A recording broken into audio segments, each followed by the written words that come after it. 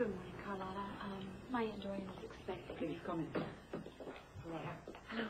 Morning. Good morning. Carlotta's just made me some wonderful Kona coffee. Would you like some? Oh, no, thank you, Carlotta. I guess it doesn't matter anymore, right? Sure, Carlotta. I'd love some coffee. Thank you.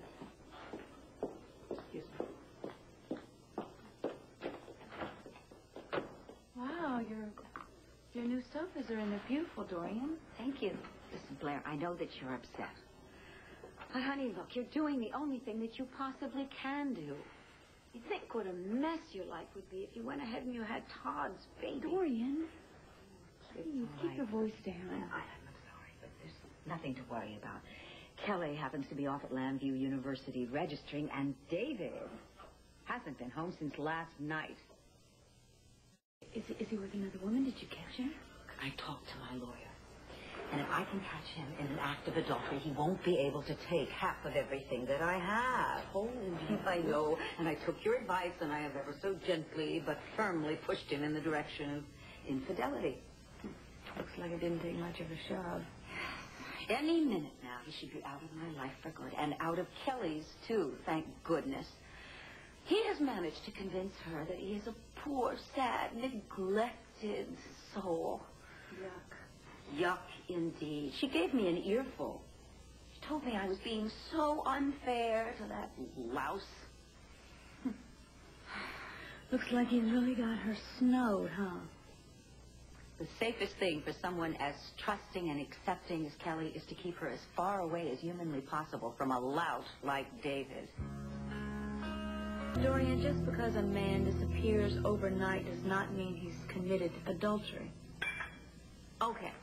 So even if he is in bed right now with a woman, as we speak, I still have to prove it. He is, and I will. It's a done deal, Blair.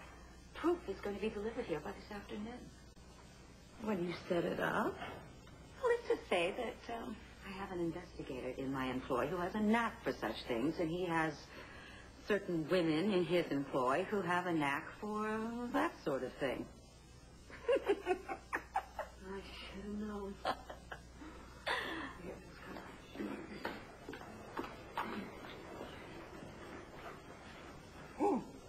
Thank you, Carlotta. Mrs. Money? Miss Daimler. Thank you. I thought you might like a refill, Mrs. Vickers. Oh, I'll take care of it myself. Thank you so much, Carlotta. Thank you. Okay. So what good is a divorce if David still has Irene's diary? Can he take that diary and hand it over to the police and have you railroaded straight back to prison? Yes, he can. But then again, he'll end up in prison himself for forgery and perjury.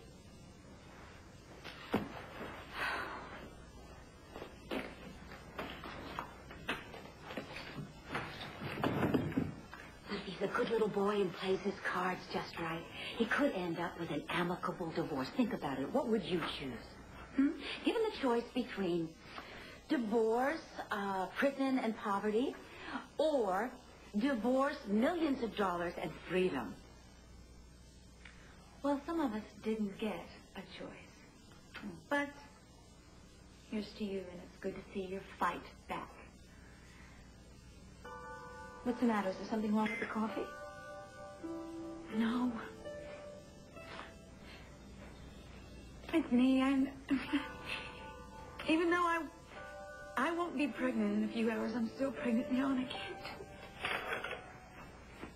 Dorian, are you sure that no one else is ever going to know about this?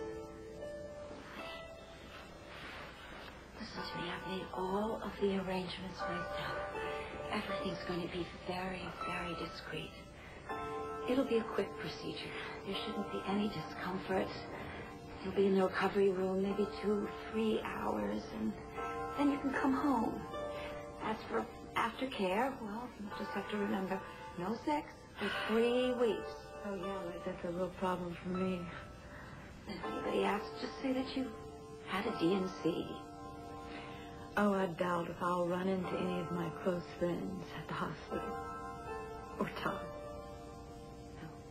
Not much chance that Todd would ever be in the hospital.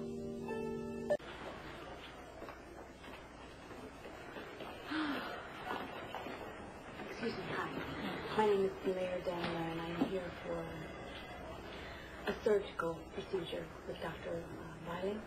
Yes, Miss Viki. Down the corridor on the right. Hey, it's going to be all right.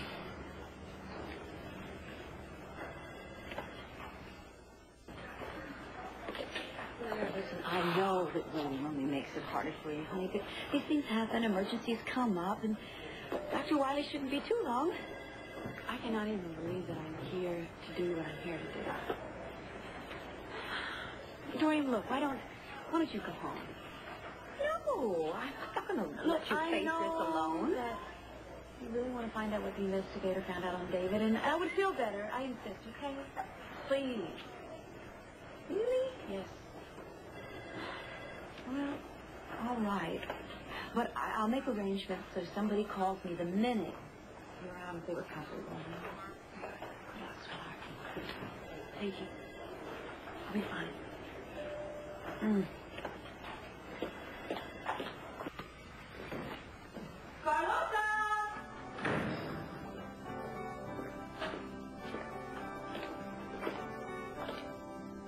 Excuse me.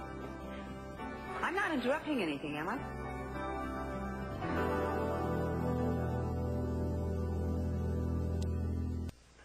No, Dorian, you weren't interrupting anything.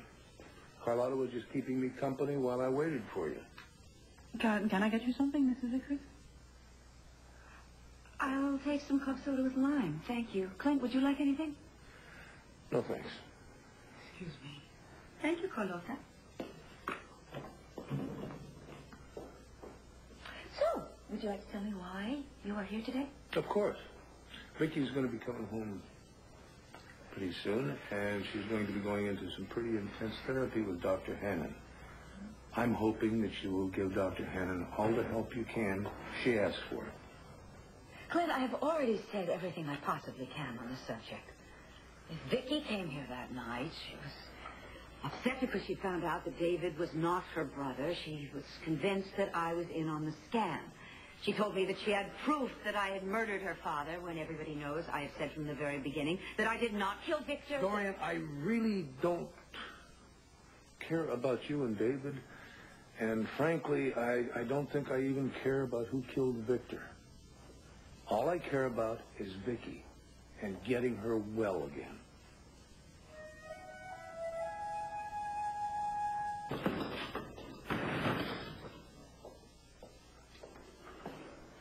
Carlotta, it's a good time to clean the kitchen. Thank you, Carlotta. You're welcome, Viki. Well, I see you're in another one of your ugly moods. Oh, is that what you see? Well, I just won a tennis tournament for charity. Really? And I thought you believed charity begins and ends at home.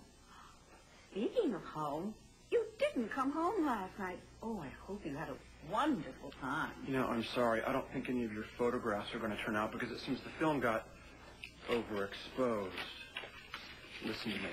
I am on to you, and I have made it my business to find out Pennsylvania law regarding adultery. So get this, and you might want to write it down so you don't forget it. There's nothing that you could say that would be too complicated for me to understand.